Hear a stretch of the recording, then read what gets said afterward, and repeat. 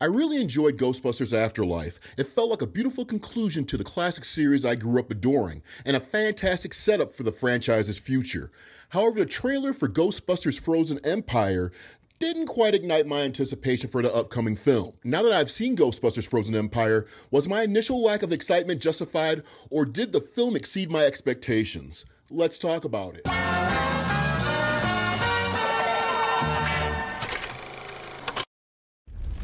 For the first time in New York history, a room full of people froze to death in July. It's an unimaginable evil. It's the power to kill by fear itself. Like, literally scared to death? Imagine this, the Spangler family returning to the iconic New York City firehouse, teaming up with both old and new Ghostbusters to combat an ancient evil threatening to freeze the world. Sounds thrilling, doesn't it? What did I enjoy about the movie? Well, the fresh Ghostbusters lore breathed new life into the franchise, setting the stage for future adventures. And let's not forget Paul Rudd. His performance brought an extra spark to the film that I truly appreciated.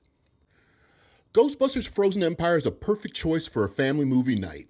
Witnessing families come together at the theater for this flick was truly heartwarming. On the flip side, the movie leaned heavily on nostalgic references, making it feel a bit dragged out in the middle. Bill Murray's appearance felt a bit forced, and the abundance of subplots left me feeling slightly overwhelmed. Simplifying the storyline could have streamlined the experience. While the villain had potential, the execution fell short, and the movie lacked the gritty charm of the original Ghostbusters that many of us hold dear. In summary, Ghostbusters Frozen Empire falls somewhere in the middle for me. It's a decent family outing, but may not fully satisfy die-hard Ghostbuster fans. If you're a casual viewer, waiting for a streaming release might be the better choice. Have you seen the movie, or are you planning to? Share your thoughts in the comments below, because your voice matters. If you enjoyed this review, show some love by hitting the like button, subscribing to the channel, and sharing with some of your friends. It would really mean a lot to me. That's all for today, friends. This is Troy Hill from Troy Hill Talks, signing off until next time.